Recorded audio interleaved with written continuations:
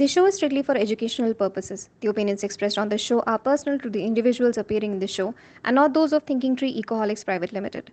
The show is not intended to offend or defame any individual, entity, caste, community, race, or religion, or to denigrate any institution, person, living or dead. Listener discretion is strongly advised. Hello and welcome to Ecoholics Thinking Tree series. Today we have with us a famous personality as a professor, Dr. Kishore Kulkarni sir. He is currently a distinguished professor of economics at the Metropolitan State University of Denver, Colorado, United States of America. He has the experience of teaching since 1990, teaching economics. So today we'll discuss about the policy prescriptions in response to economic slowdown. We have presented to you a lot of views to this particular point that said about what needs to be done to better handle an economic crisis. Today we analyze the steps that have been taken so far. Were they effective? What were the loopholes and what can be done as an immediate measure to better handle this pandemic? To begin, sir, we cannot compare 2020 to any other year because of its extraordinary character. However, the foremost thing to do in the face of an economic crisis is to revive demand is a lesson that the world learned from the Great Depression. How far do you think the government policies have been successful in doing that? Well, actually, thank you first for inviting me on this forum, Sanat. I think it is a wonderful opportunity to talk to all your members, and thanks for having me. And I think your question is very relevant. How long and how far can we go with the current policy options that many countries have selected? And that includes India and America and Europe. And the idea is that we will have a massively expansionary fiscal policy, which means increase the government expenditure, give some tax breaks. Yeah, in the US, the government has actually passed on the money back to the people. They have actually sent us the checks depending upon the income. Higher is your income, smaller is your tax check. But all these checks have actually arrived to the deposits and the bank accounts of Americans. So there is a money distribution going on here, and and going on in a very massive way. To just quote some numbers, in March, the U.S. Congress um, authorized the president to spend one time $2.3 trillion, and trillion is 1,000 billion, and 1 billion is a 10 crore. So 10 crores times 1,000, that's how the trillion is. And $2.3 trillion worth were spent in just one bill. Then there was another bill of 1.6 trillion. So all in less than 1 month or so, $4 trillion worth income was distributed by the Congress and the president to Americans. And a similar thing was not to this extent. Nobody has done to this extent, but European, the EU did the same thing. India has been talking about massive tax cuts and also some incentives. Well, obviously, this type of policy change, in a way, was required because this was an unprecedented event, has Mm. never happened before, and nobody really knows what is the right answer for the policy is. But the idea is that if we increase the income of the people, they will somehow go and spend. That will increase the total demand for goods and services. The aggregate demand will go up, and eventually the economies will start coming back to so-called normal. Because even in India, we have 25% unemployment, about the same number here in U.S.A. And that is a massive unemployment. That is a very, very big unemployment. Even in the Great Depression, the real ebb of Great Depression was 1933 in the U.S., and that unemployment was 24.5%. But it took at least 4 years for U.S. economy to reach to that point. It started in 1929, and slowly but surely in 1933, the unemployment became 25%. Well, Mm. here with coronavirus, we reached to a 25% unemployment in less than 3 months or less than. Seriously. And that drastic increase in unemployment needed some drastic change in policy. So I think they did a pretty big expenditure increase. That, and to answer your question, yeah, this is not sustainable, man. Yes. U.S. government spends in the whole year roughly $4 trillion. This policy change spent $4 trillion in less than 2 months. So the year expenditure was done in just 2 months, and we can talk about economic consequences of that, but it is not sustainable. To answer your question. Yes, because it's like a revenue expenditure, not the capital expenditure. We will not get anything fruitful from that. Although, sir, like if we compare two school of thought, ideology, according to you, which is more beneficial to countering COVID, the Keynesian school of thought, focus on demand side, and monetarist school of thought led by Milton Friedman, focus towards monetary policy interest rate. So, what do you think current situation school of thought beneficial to counter COVID? Well, I think the monetarist thought goes further. It says that money supply should not be increased by a very large number. And Yes. Keynesian thought is obviously you can increase the money supply to lower the interest rate. And as long as the interest rates are not very low, don't hesitate increasing more money. And Keynesian thought is also, of course, to have expansionary fiscal policy, because in Keynesian terminology, and I just know the whole sentence because I teach it all the time. But the general theory sentence is that a comprehensive socialization of investment is the only means to reach to the approximation of full employment. So if you want a full employment, you need a comprehensive socialization of investment. Government has to socialize the investment activities. Now, President Obama, and I know we wrote a little article on this. The President Obama was the most Keynesian president U.S. has ever seen. After Corona, that title will be given to President Trump now, because he is the one who signed such a massive increase in government expense. So clearly, monetarists are out the window. Monetarist thought is out the window, because their whole philosophy was to have more conservatism, have a lower government expenditure, have lower growth in money supply, and neither of those things are happening right now. So forget about monetarism now. I think is, and I will also extend the point further, that Corona experience has taught us that a pure capitalistic economy now is a distant dream for most of the economies, because government interference is very massive now. Very vital also. Yes, sir. Indeed. Yeah. So talk about the situation has compelled us to analyze our healthcare infrastructure all over again, like all over country, especially including US as well, India as well. The SWOT analysis by the Niti Aayog in India paints an ugly picture of the doctor to patient ratio in India. However, we see even USA, which has the highest expenditure on healthcare, about 17%, is struggling. On the other hand, countries like Singapore, which is having 4.4% expenditure of health to GDP, and New Zealand around 9%, are few of the best performing countries in the fight against COVID. What is your opinion on that? No, actually, COVID has really shown us how deficient we were in the healthcare sector, and I think the point is well made, that we need not just more doctors, but we need nurses, hospitals, equipment, even extend that to PPE and personal protection equipment. But but the point is, all these things were deficient when the crisis struck.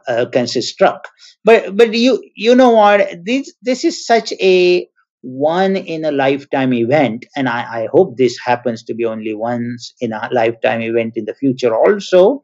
Then a very large increase in healthcare may be not very productive, and assuming that we get over this by either finding a new vaccine or finding a cure for COVID patients, or a third possibility is that COVID just dies of its natural death and just disappears in few months, and then we don't have to really do anything about it. It just goes away until, of course, the next COVID, instead of COVID-19.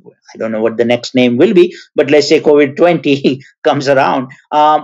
So the question is, will there be a COVID-20 in the future? And if the answer is even remotely yes, then we better start spending more on healthcare and doctors and hospitals and almost everything that is needed to get ready for that. But the extent of this virus and its ability to get spread so fast, so quickly, and so widely was mind boggling. And I think no amount of healthcare expenditure would have been ready for this. So I think it is just a shock, a very big negative shock. And hopefully it doesn't happen again. And then you probably don't need a whole lot of expenditure, but of course, increase in expenditure on healthcare is a wise idea, is a good idea. But still, sir, if having the high amount of health expenditure, the countries like US and Italy are also struggling, or has a struggle last 3 to 4 months. So, what are your points? Like, what are suggestions that we can think about apart from expenditure?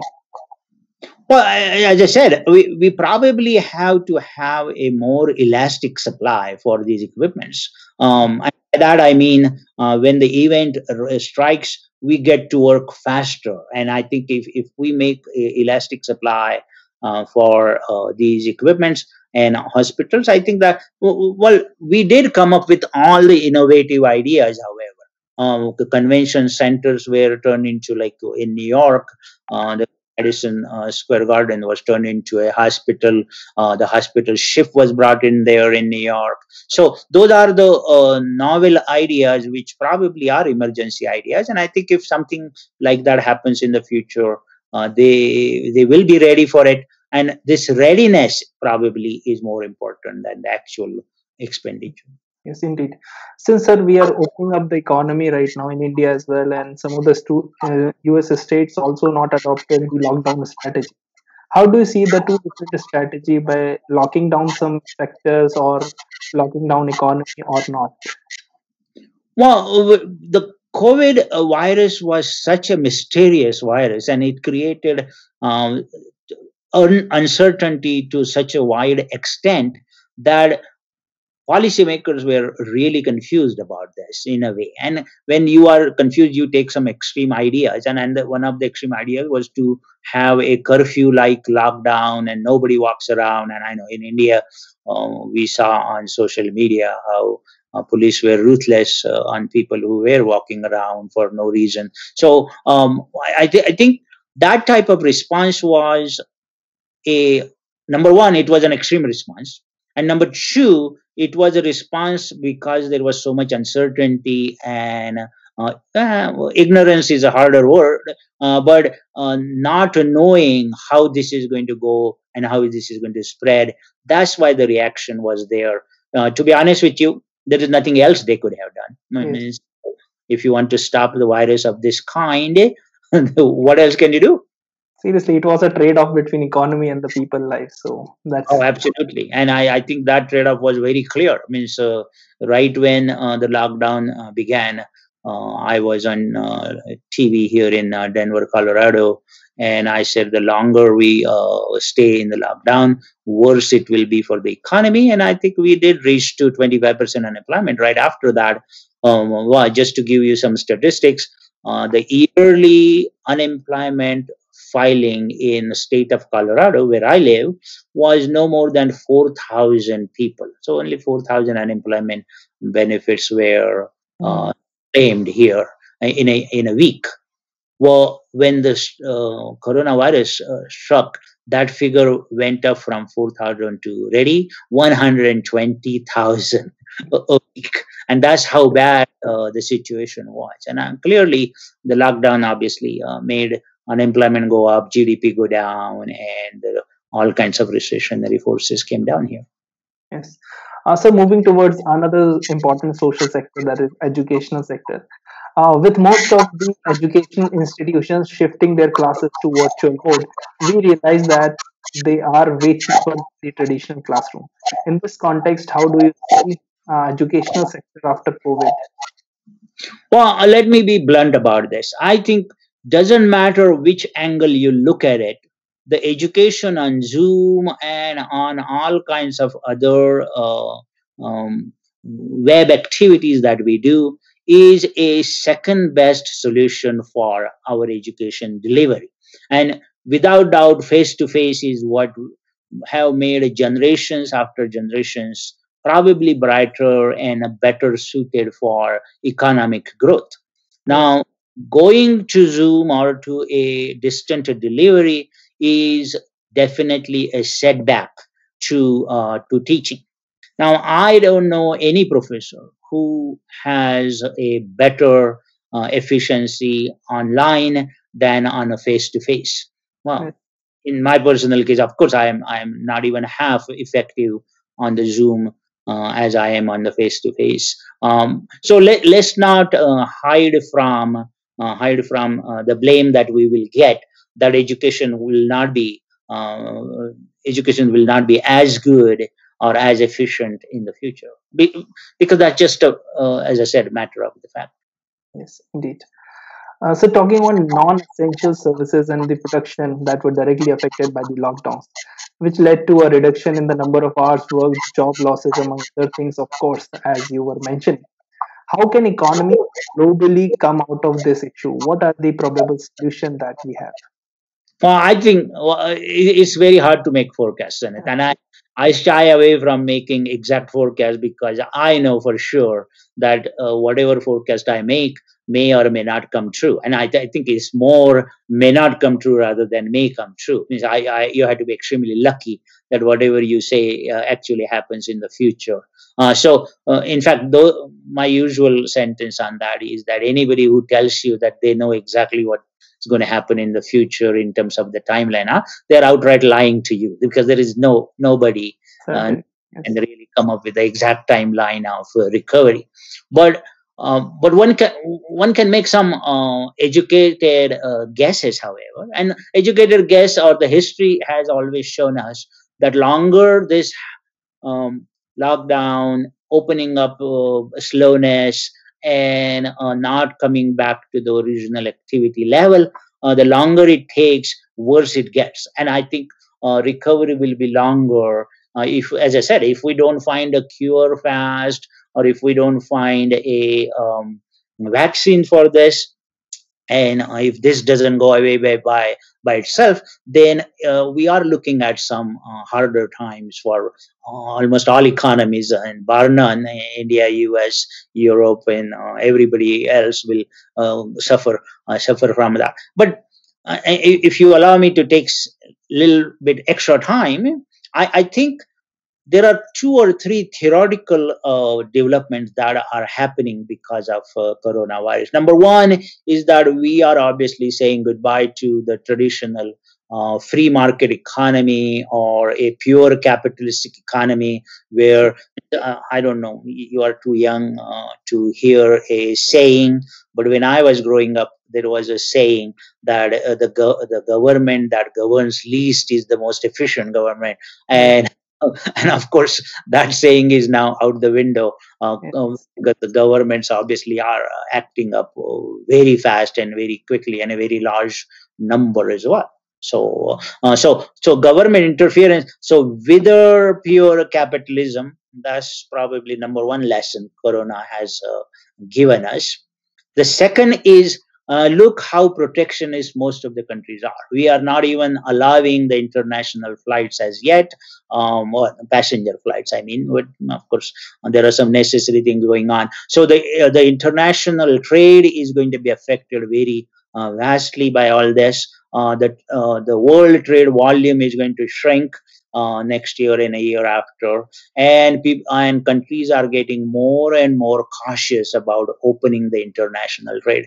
So the whole argument about free trade is necessary, and free trade will make the economy. And if we become more and more protectionist, and be suspicious about each other's products, and put more and more restrictions on each other products, of course the economic growth is going to be slow. Oh, if we have a slower economic growth in the future, clearly we are not going to go back to the normal. Or another way to say the same thing is that the new normal is going to be not the old. I think we will have a new normal where the trade is blocked. Government has a very vast influence on the economies, and I think that is an important point. That's where we are headed. But putting a timeline on this is almost impossible. Will it be next year, 2 years from now, 5 years from now? We don't know. All we can do is just these are the trends that we are seeing thanks to Corona.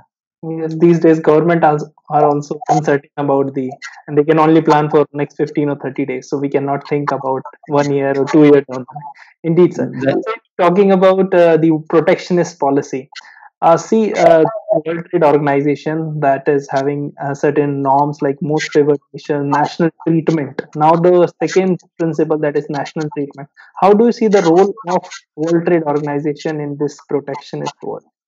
Well, I think they have a big and a challenging role. I think World Trade Organization has to convince economies one more time that international trade is the engine of economic growth. And I think there economic literature is full of these arguments. I'm not making anything new which you cannot see in the existing literature, but the free trade has helped economies to prosper very quickly. India is a classic example after 1990. China is another good example. That trade has become very beneficial. So World Trade Organization has to take out all of these protectionist forces that are abundant in the world now, and somehow convince the economies. Because if you want to go to back to the old normal, the old normal was that China showed a tremendous growth in 30 years. India showed a tremendous growth in 35 years. So still 1990 and onwards. Now, all these growth stories are a direct result of opening the economies rather than closing them. So protectionism is not going to take economies anywhere. Free trade is probably a old normal which help the economy, and that should be a part of the new normal as well. What will it come there? I really seriously doubt that, because as I said, more and more economies are getting very suspicious about each other. So India, China are getting to a point of almost a war, and that's not very nice for the economic growth. Yes, indeed. Talking about the global economy as a bird's eye view, the global supply chain now disruptions, trade are imbalancing, that were already not working in favor of the developing economies. Adding to it, we now have a worldwide fall in the price of commodities, which is bound to hurt the export sector and in turn affect the employment and fiscal deficit. What are your thoughts on revival of revenue for the governments? Well, I think the revival of global economy is again is going to be hard. Is going to be long, and it is going to be very challenging. I think well, in 2017, a co-author of mine, Dr. Penny Prime of Georgia State and Ivy, wrote a little article which was actually was published in Global Business Review in Delhi.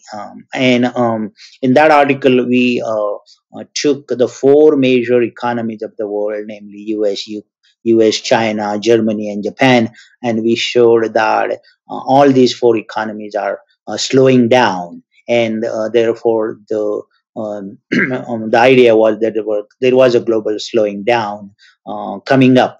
And we predicted that in 2017. Of course, 18, we were seeing some forces, especially in China and in Japan and Germany, not as much in the US. But well, unfortunately, we have been proven right by coronavirus now. And I think we are even a whole lot more serious contraction in the global economy. Already we are predicting 6% of 7%. IMF just last week, International Monetary Fund just last week predicted there will be a 5% contraction in the world economy, and I agree with all those projections. I don't think these are projections; these are the facts. The is that in 2020 we are looking at a pretty severe contraction.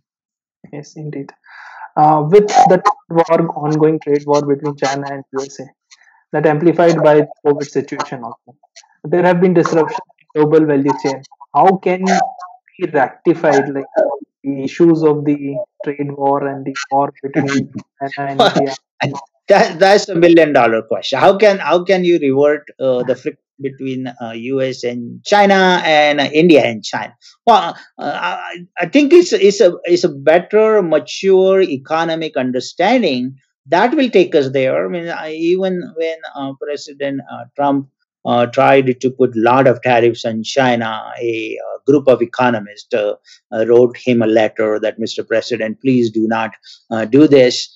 Because protectionism has not done anything good to economies before, and I was one of the signees, so I remember that letter. But but the idea is that the longer we keep doing this, worse it's going to get. And if you don't want that to happen, we have to reverse the forces. We have to come to some kind of understanding. We have to come to a better transactions between the country, and not just India and China, but also US and China and almost everybody else, because international trade, as even Adam Smith and Ricardo would have argued, leads to higher efficiency. International trade is a very important part of global economic growth, and I think higher efficiency has to be promoted. All our policies have to be going in that direction one way or the other.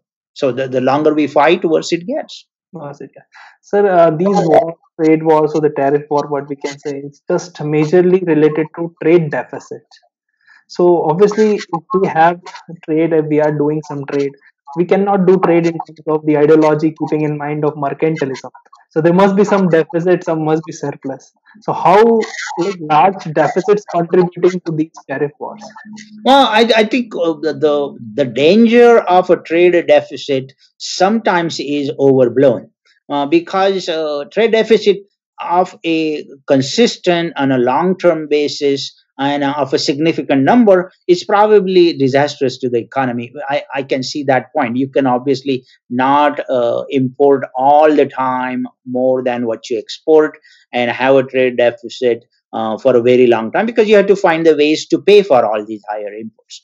But then trade deficit of a short-term nature is probably economic welfare enhancing activity, because all it means is that you are getting more imports. And if, let's say, your imports consist of a lot of raw materials, then having a lot of imported raw materials which will enable you to produce output in the economy, that is all good for the economic growth. This type of trade deficit is good. In fact, one can also argue that some trade deficit is a welfare enhancing activity, because let's say you go out for shopping in Paris. Of course, you spend some money, you create a small amount of deficit for the Indian. In case of you, it will be India. In case of me, it will be a deficit in the US trade balance. And both of us, when we shop in Paris, of course, that is welfare enhancing activity. I think that's a good thing for our economic welfare. One last question, sir. People are saying companies are moving out of China due to high labor costs, some issues, and other things. The opportunity for developing countries like Vietnam, Bangladesh, India. So, what do you think? Is it a reality that companies are moving after investing huge amount of dollars, like billions of dollars in China? Is it feasible? Some small companies are moving. I think that's a very good question. I think it is a question which I don't have a complete answer for. But if China keeps doing these so-called suspicious activities, not giving enough information to the people, and that is a part and parcel of efficiency of the product. That keeping it transparent information and allowing people to know how and why they prosper in China. It is all important part. I think information is an important part of any product, and therefore, if China continues to do this, of course, companies will leave for a right reason from them. But that doesn't mean the end of the world. There will be another China. India could be the candidate for it, but there could be any other country which will invite the foreign direct investment and have again keep in mind that they don't want to make the mistakes like China did and give and invite the foreign direct investment for the right reasons. Then of course there is a chance and there is a hope that all these companies who will suffer in China get out of China and go somewhere else. Because if you China's behavior clearly is questionable. Yes, indeed. Thank you so much, sir, for coming to our show. And one last, I would like to ask some few words of encouragement for Ecoholics. Well, actually, when you invited me, staying in US for such a long time, and I've been here for 44 years now. I left my hometown Pune in 1976, and as a young man who came to do Ph.D. in US, and I have just stayed along here for 44 years. So, but India has been a my love, and I always watch Indian economic growth, and I write quite a bit on India too. So clearly, it is my so-called Janma Bhumi, and therefore I pay very careful attention. When you contacted me first, I was intrigued by your association, and once I got more into detail in it, I was extremely impressed by what you guys are doing, and Ecoholics is a very good association. In fact, I wish when I was young, it was a big struggle in those days, even to take the GRE because Yes. the GRE was given only in 4 centers in India that time. So we had to go to Mumbai to take our GRE, and even the TOEFL, another test that we had to take. At that time, I wish we had something like Ecoholics to help us guide our route because we had absolutely no idea how to do this. Now, besides helping students to go to foreign countries to get higher education, you are doing a wonderful job of Indian economic service readiness and all other tests, the IAS readiness and all. So that information is extremely important for young men and women, men and women in India. I wish we had that. In fact, just between you and me, don't tell anybody else that I did take Indian economic service when I was young. I was doing my Great, sir. institute, and at that time, all we could do is just look at the old test of Indian economic service and study from those old questions. As a matter of fact, I was not feeling very good. I had a little fever when I took IES and did not get selected. But I wish I had somebody like you to guide me through that process or your organization. So you are doing a tremendous job, and I think all young men and women in India will thank you for that. So I wish you not only a very good, prosperous future, but also keep on doing what you are doing. I think is a very important, necessary, productive activity, and I wish you the best for the future. Thank you so much, sir, for your wonderful and kind words. Because Thinking Trees are initiative of Economics Foundation. It's a not-for-profit initiative to promote real education of economics.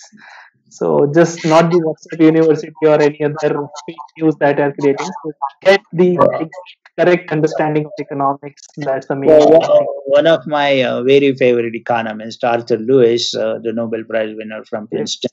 Arthur Lewis has a very famous quotation when he talks about the history of economic growth or the theory of economic growth.